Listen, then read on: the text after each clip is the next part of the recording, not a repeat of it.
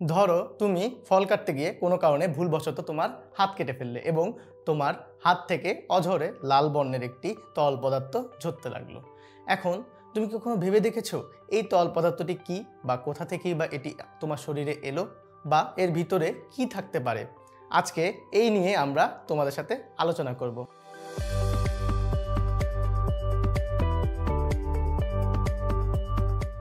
স্বাগতম বন্ধুরা বিদ্যাসাগরের আজকের এপিসোডে। আজকে আমরা যে জিনিসটি নিয়ে কথা বলবো তা হচ্ছে রক্ত। এখন রক্ত কোথা থেকে এলো তা যদি আমরা জানতে চাই তাহলে আমরা জানতে পারি যে রক্ত আসলে আসে ভ্রূণীয় মেসোডার্ম থেকে। এখন ভ্রূণীয় মেসোডার্ম কি? আমাদের ভ্রূণ অবস্থায় আমাদের শরীরে ভ্রূণের 3টি স্তর থাকে, যা হচ্ছে যথাক্রমে বাইরে থেকে ভিতরের দিকে গেলে একটোডার্ম, মেসোডার্ম এবং এন্ডোডার্ম। এই মেসোডার্ম থেকে আমাদের শরীরে সকল যোজক কলার সৃষ্টি হয় এবং এই যোজক কলার মধ্যে এক ধরনের তরল যোজক কলাই হলো রক্ত। অর্থাৎ রক্তকে যদি আমরা সংজ্ঞায়িত করতে যাই তাহলে যেটা পাই, রক্ত হচ্ছে এক ধরনের তরল যোজক কলা, যা আমাদের শরীরের বিভিন্ন ধরনের ধমনী, শিরা এবং কৌশিক জালিকা দিয়ে বাহিত হয়ে আমাদের শরীরে বিভিন্ন স্থানে পুষ্টি পৌঁছে দেয় এবং বিভিন্ন কার্যাদি সম্পাদন করে। এখন আমরা যদি জানতে চাই আমাদের শরীরে এই বস্তুটির পরিমাণ কতটুকু আছে, তাহলে আমাদের যেটা জানতে হবে তা হচ্ছে মানবদেহে রক্তের পরিমাণ আসলে কত। মানবদেহে রক্তের পরিমাণ ভ্যারি করে ছেলে এবং মেয়ের উপর ভিত্তি করে। একজন প্রাপ্তবয়স্ক পুরুষের শরীরে রক্তের পরিমাণ 5 থেকে 6 লিটার। অন্যদিকে একজন প্রাপ্তবয়স্ক নারীর শরীরে রক্তের পরিমাণ 4.5 থেকে 5.5 লিটার। এখন তোমার শরীরের কত অংশই বা রক্ত? রক্ত আমাদের শরীরের ম্যাক্সিমাম অংশই গঠন করে। তোমার শরীরকে যদি আমি 100টি ভাগে ভাগ করি তাহলে তার 8টি ভাগই পাবে রক্ত, বা 7 থেকে 8টি ভাগই পাবে রক্ত। আমার হাতে তোমরা দুটি স্যাম্পল দেখতে পাচ্ছ। এই স্যাম্পলের মধ্যে একটিতে হচ্ছে রক্ত, আরেকটিতে হচ্ছে পানি। এখন রক্ত এবং পানির মধ্যে ডিফারেন্স করার আগে আমরা বলে নিই রক্ত সম্পর্কে।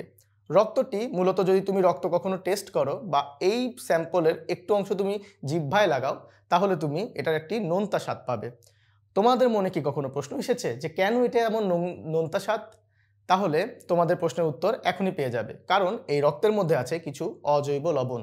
তোমরা লবণ নিশ্চয়ই খেয়েছো, লবণের স্বাদ কেমন তাও তোমরা নিশ্চয়ই জানো। এই কারণে এই রক্তের স্বাদ নোনতা। এখন এই স্যাম্পলে যদি আমি একটি পিএইচ মিটার বসাই তাহলে এই স্যাম্পলের পিএইচ মিটারে যে মানটা দিবে তা হচ্ছে 7.35 থেকে 7.45। অর্থাৎ রক্তের পিএইচ হচ্ছে 7.35 থেকে 7.45, যা 7 থেকে বেশি। অর্থাৎ রক্ত এক ধরনের ক্ষারকীয় পদার্থ। এখন এই রক্তের ভিতরে যদি বা এই স্যাম্পলের ভিতরে যদি আমি একটি থার্মোমিটার বসাই তাহলে আমরা এর তাপমাত্রা যা দেখতে পাই তা হচ্ছে 98.4 ডিগ্রি ফারেনহাইট। আর যদি কোনো কারণে আমি সেন্টিগ্রেড থার্মোমিটার বসাই তাহলে যে মানটা পাবো তা হচ্ছে 36 থেকে 38 ডিগ্রি সেন্টিগ্রেড। এখন রক্ত এবং পানির মধ্যে যদি পার্থক্য করো তাহলে তোমাদের চোখে প্রথমেই যে পার্থক্যটা ভেসে উঠবে তা হচ্ছে অবশ্যই এটার থেকে একটু হলো ভারী। অর্থাৎ রক্ত পানি থেকে একটু ভারী, অর্থাৎ রক্তের আপেক্ষিক গুরুত্ব পানি থেকে বেশি। কত তাহলে রক্তের আপেক্ষিক গুরুত্ব?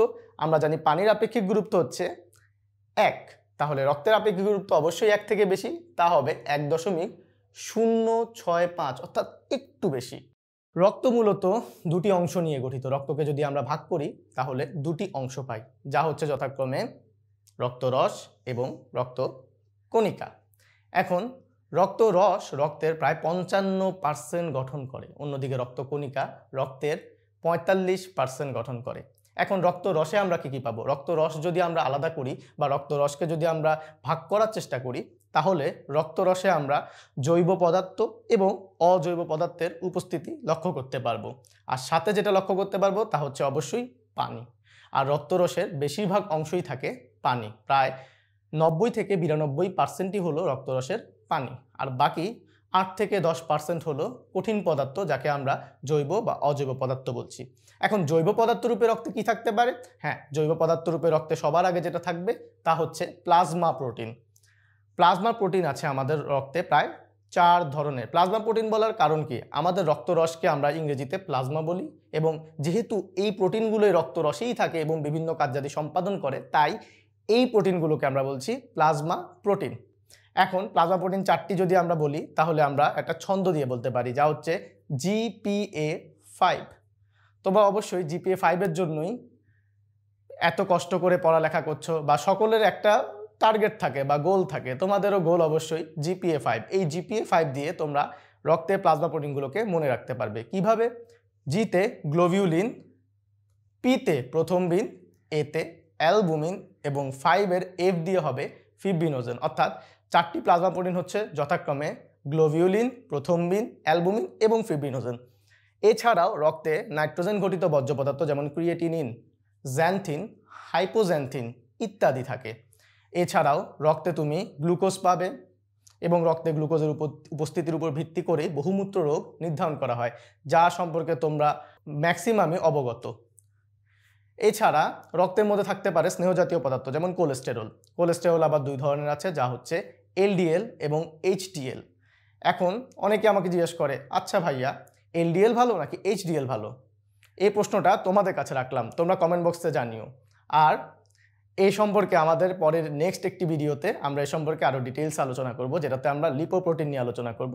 সেখানে কোলেস্টেরল কোনটা ভালো কোনটা খারাপ, LDL এবং HDL এর মধ্যে তুলনামূলক পার্থক্য আমরা উপস্থাপন করব। এখন রক্তে স্নেহ পদার্থ তো গেল, রক্তে আর কি থাকতে পারে? রক্তে আর যা থাকতে পারে তা হচ্ছে হরমোন, আর এর সাথে যা থাকে তা হচ্ছে বিভিন্ন এনজাইম এবং বিভিন্ন খাদ্যবস্তুও থাকে। এখন রক্তের জৈব পদার্থ নিয়ে তো আমরা আলোচনা করলাম, বাকি আছে অজৈব পদার্থ। অজৈব পদার্থতে কি থাকতে পারে তোমাদের কি মনে হয়? অজৈব পদার্থ বলতে আমরা আসলে বুঝিটা কি? অজৈব পদার্থ হচ্ছে যা জৈব পদার্থ নয়, জৈব পদার্থ বাদে যা আছে তা। জৈব পদার্থকে যদি তোমরা সংজ্ঞায়িত করো তাহলে যেখানে কার্বন এবং হাইড্রোজেন থাকবে তাকেই আমরা জৈব পদার্থ রূপে ধরে নিই, বা হাইড্রোকার্বন যৌগকেই আমরা জৈব পদার্থ বলি। অর্থাৎ হাইড্রোকার্বন বাদে নর্মাল যে যৌগগুলো আছে, ম্যাগনেসিয়াম, ক্যালসিয়াম, পটাশিয়াম ইত্যাদি লবণ বা ইত্যাদির আয়নকেই আমরা অজৈব দ্রবণ বলে বা অজৈব যৌগ বলে ধরে থাকি। এই ধরনের অজৈব বিভিন্ন আয়ন আমাদের রক্তে পাওয়া যায়। এখন রক্ত রস নিয়ে তো আলোচনা করলাম, রক্ত কণিকা নিয়ে এবার আলোচনা করা যাক। রক্ত কণিকা আছে মূলত 3 ধরনের। রক্তকণিকা 3 ধরনের হচ্ছে যথাক্রমে লোহিত রক্তকণিকা, শ্বেত রক্তকণিকা এবং অনুচক্রিকা। এর মধ্যে শ্বেত রক্তকণিকা আছে আবার 2 ধরনের, বা দানার উপর ভিত্তি করে সাইটোপ্লাজম, শ্বেত রক্তকণিকা সাইটোপ্লাজমে যে দানা আছে তার উপর ভিত্তি করে শ্বেত রক্তকণিকাকে আবার 2টি ভাগে ভাগ করা যায়। একটি হচ্ছে দানাযুক্ত, যাদের সাইটোপ্লাজমে দানা আছে, আরেকটি হচ্ছে দানা ছাড়া, অর্থাৎ যাদের সাইটোপ্লাজমে দানা নেই। এখন যাদের সাইটোপ্লাজমে দানা আছে তাদের আবার 3 ভাগে ভাগ করা যায়। কিসের উপর ভিত্তি করে? তা হচ্ছে রঞ্জন ধারণ ক্ষমতার উপর ভিত্তি করে। এখন রঞ্জন ধারণ ক্ষমতার উপর ভিত্তি করে যদি বলি তাহলে লেশম্যান স্টেইনের কথা বলতে হয়। লেশম্যান স্টেইন নিয়ে আমরা আমাদের শ্বেত রক্তকণিকা চ্যাপ্টারে আলোচনা করব। এখন যদি প্রকারভেদগুলো বলি তা হচ্ছে নিউট্রোফিল, ইওসিনোফিল এবং বেসোফিল, যা নিয়ে পরবর্তীতে আমরা আলোচনা করব। এছাড়াও আছে অদানাদার শ্বেত রক্তকণিকা। অদানাদার শ্বেত রক্তকণিকা হচ্ছে যথাক্রমে মোনোসাইট এবং লিম্ফোসাইট। এখন লিম্ফোসাইট আবার 2 ধরনের আছে, যা তোমরা প্রতিরক্ষা চ্যাপ্টারে জানতে পারবে। একটি হচ্ছে বি লিম্ফোসাইট, যা আমাদের প্লাজমা সেল তৈরি করে এবং ওই প্লাজমা সেল থেকেই অ্যান্টিবডি তৈরি হয়। এছাড়াও আছে টি লিম্ফোসাইট, যা আমাদের কোষীয় প্রতিরক্ষা ব্যবস্থার একটি অন্যতম হাতিয়ার। এখন রক্ত নিয়ে তো অনেক কথা বললাম, রক্তের আসল কাজটাই বলা হলো না, অর্থাৎ রক্তের কাজটাই বলা হলো না। রক্তের কাজ যদি বলতে যাই তাহলে রক্তের মূলত যে কাজটা তা হচ্ছে হরমোন পরিবহন করা। তোমার সকল হরমোন রক্ত দ্বারা পরিবহন হয়, তোমার সকল পরিপাকিত খাদ্যবস্তু রক্ত দ্বারা পরিবাহিত হয়, তোমার সকল এনজাইম রক্ত দ্বারা পরিবাহিত হয়।